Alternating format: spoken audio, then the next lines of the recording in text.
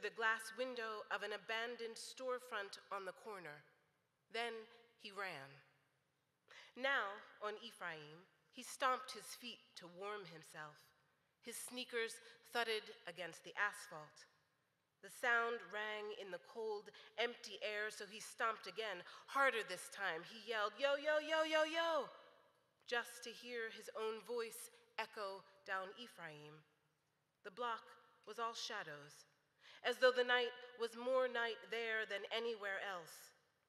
He bashed in the plywood nailed over the doorway of 248. This took the last of his strength. He ducked through the hole he'd made and entered the house. Toussaint settled in the warmest corner with a blanket, a sandwich he'd taken off a passed-out drunk, and a sheaf of letters from his mother, who wrote him week after week from Holmesburg prison, even though he couldn't stand to go and see her. He had letters from his grandmother, too. Her name was Duchess. She lived in a place called Bonaparte, somewhere in Alabama. He was on his way there. He was really going to go this time. Toussaint fell into a jerky, shivering sleep and dreamed of throwing the brick through the glass window all over again. Filaments of glass caught in the streetlight glowed as they fell. The glass rain sparkled